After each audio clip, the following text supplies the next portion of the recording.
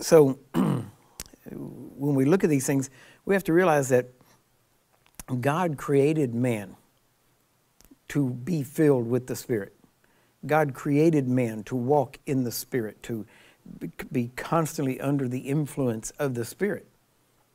But to be, we say under the influence, actually, when it talks about being led by the Spirit or being filled with the Spirit, the literal meaning of being filled with the Spirit means to be under the influence of the Spirit, or to be influenced to the point of action. Technically, that would be the definition.